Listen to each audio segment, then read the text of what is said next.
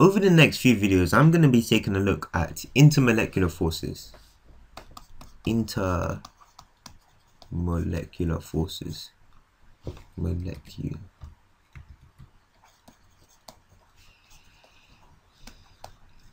Now, before I make those videos about intermolecular forces, I just want to, in this video, quickly take a brief overview of what intermolecular forces are. Now, intermolecular forces are weaker than the three stronger forces. The three stronger forces, which I haven't talked about the third one, but the two ones I have talked about so far in my videos, as of the day of me making this video, is covalent bonding and ionic bonding. I haven't made at the time of making this video, I haven't made the video about metallic bonding yet, but I will be making that very soon. But and the third force is metallic bonding.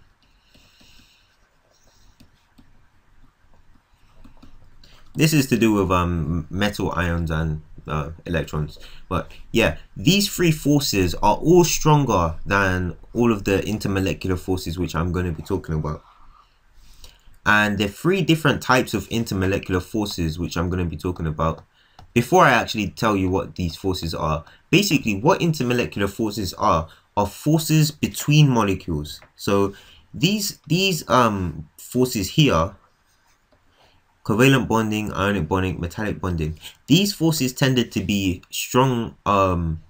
These forces tended to be forces which were between molecules. So inside a particular molecule, there were forces between the atoms in those molecules, like covalent bonding, ionic bonding. And this ionic bonding, obviously, it was forces between ions, but similar sort of concept.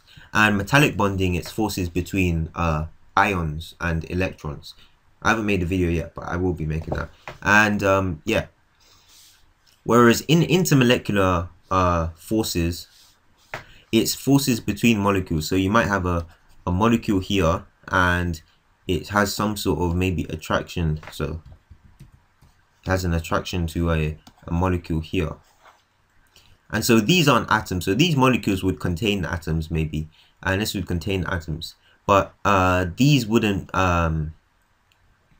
this isn't forces between the atoms in the molecule. Well, it's an overall, it's an overall force. What I would say is it's an overall force between the actual molecules rather than simply the atoms in individual molecules.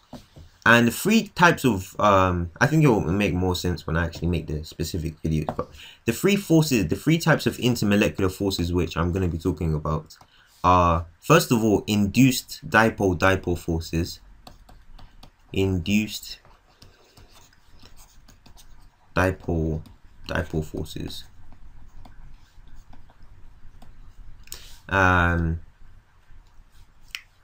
these forces are also have another name. They're named after the guy that I think the guy that discovered the presence of these forces. They're called van der Waals forces. Van der Waals forces.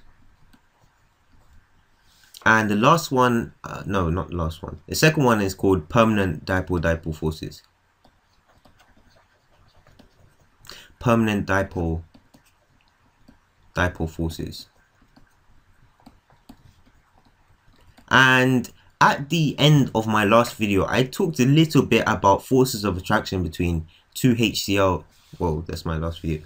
I talked about the attractive forces between maybe, like, I did an example of two HCl, two hydrogen chlorine, yeah, hydrogen chloride.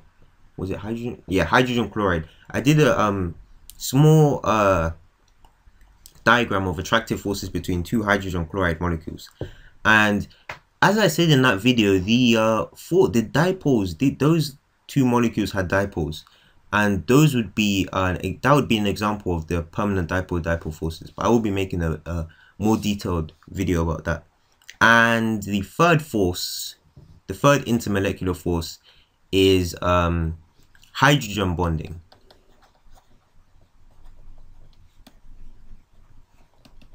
And this is a very important force in like plants and things like that, and it gives a lot of different properties to water, and I'll be looking into that in the video about hydrogen bonding. So yeah, I just wanted to tell you guys what